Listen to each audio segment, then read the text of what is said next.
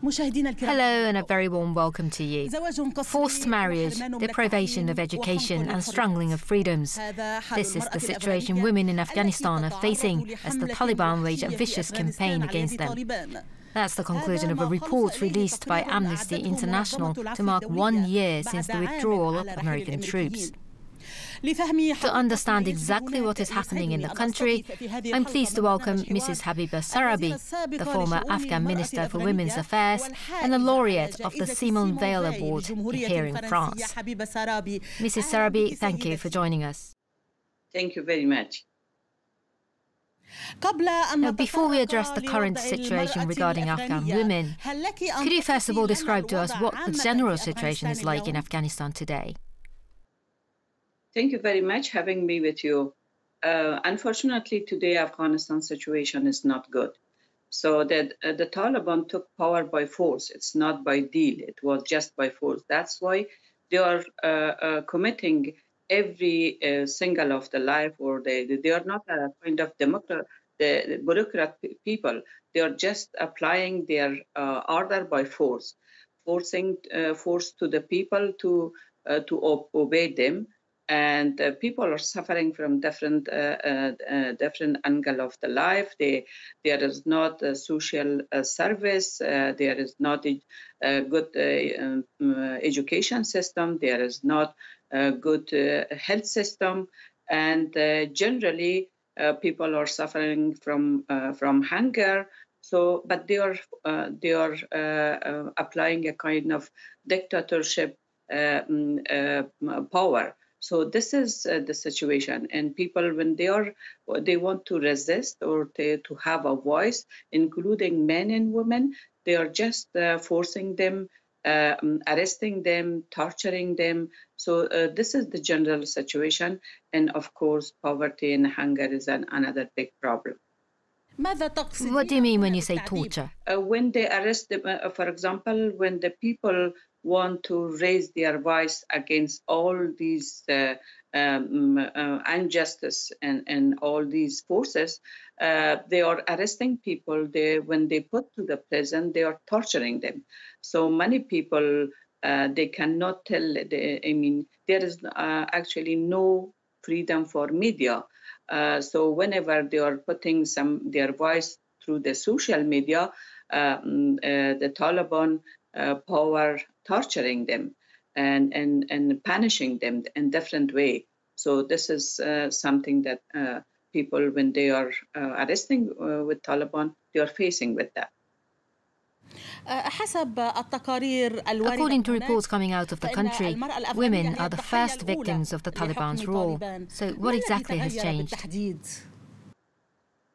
Unfortunately, many things change in the negative way. Within 20 years, we have achieved a lot. We had girls going to school, and more than 40% of school enrollment were girls. Girls could go to the higher education. Women were in the politics and the parliament. When women were a part of the civil servant and the cabinet level in every sector of the life. But unfortunately, when Taliban took power, they just pushed back all women from all kind of all part of the life. And the first thing that they they closed the schools. And after a lot of lobbying and demonstration from women's side, they just opened the school from grade 1 to up to grade 6. And after grade 6, girls are not allowed to school, and they are not allowed to go for higher education. So they are not allowed to go to work. Their job has been taken from them. For example, recently report shows that Ministry of Finance announced to the female employee that they had to stay at home, and they can introduce some male member to the ministry. While there are women that they are holding the family, and they are the only incomer they are the only person that they have income to their family. The education of women in schools and universities is the most complex subject in Afghanistan. Did you reach out to UNESCO to help give women the possibility of getting an education? There was a lot of application, not only application because they don't care about application, but women and girls did demonstration, and the women that they are in exile, for example, and the prominent women that they had a work inside Afghanistan, but now they are in exile. And we also have a kind of network in different country, in different region. So women in exile also had a lot of application and applied for that, and even applied for the international community, for UN, for the EU, and had the voice for the reopening the school. But Taliban don't care about that, and not ready to listen to the voice of women. The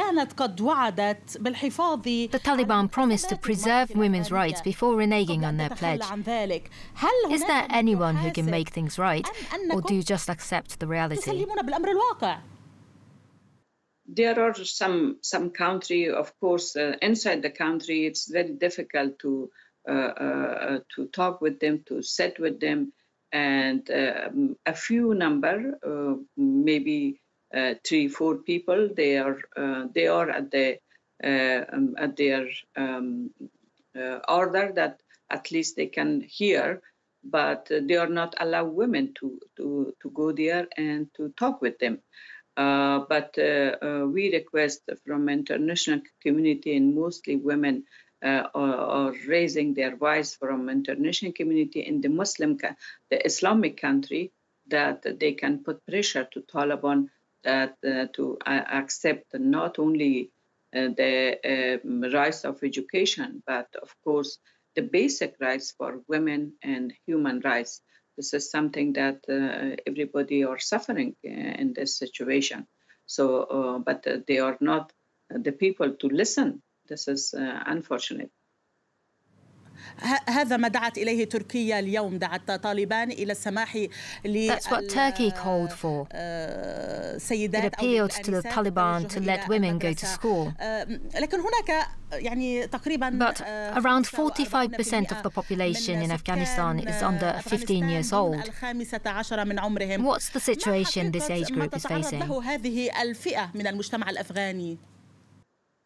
Not only Turkey, but different country wanted from Taliban to let girls going to school. I think more Islamic country in Gulf country should request or talk with Taliban or put pressure to them to do that.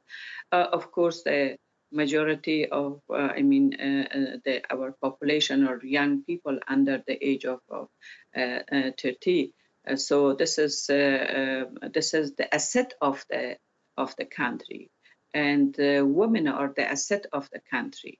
Unfortunately, they pushed back for all part of the society. If the society or a country cannot use this asset for the development, of course, the economy and development of the country will be collapsed. That's why they now in different sector in development sector, Afghanistan has failed. So because they are pushing back all the asset of the country, which is women and the young generation. سيدة سرابي، هل تعتقدين أن Do you think that the international community or the United States has abandoned Afghanistan, leaving you in the hands of the Taliban? Unfortunately, in my point of view, international community on the top, US and NATO, had a mistake in Afghanistan, and without any plan, they withdraw from Afghanistan and put everything to the hand of Taliban. Now they have to fix it. This is responsibility. their responsibility, and it's a global responsibility. We are human beings, so Afghan are human beings. Why we deserve to have a better life? This is more than 40 years that we are suffering from war and in conflict, and every day is a bloodshed in Afghanistan. Why this something like that? So this is we are a part of international community, and international community should take responsibility for the Afghan people and Afghan women particularly. And finally, how do you envision the future for Afghan women? Something which is, I am very proud of that, and I am confident on that Afghan women are very brave. They are now they have got a lot of education and awareness within this 20 years. So they are always try to have their voice. They are very strong. So I'm sure that they will continue their struggle, their fighting. And if they can continue their fighting, of course, the future will be much more better for them and for their children.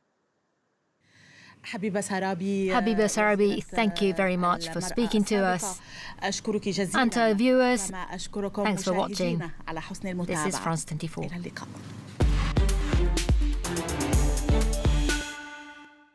Your needs are changing, and so is France24.com.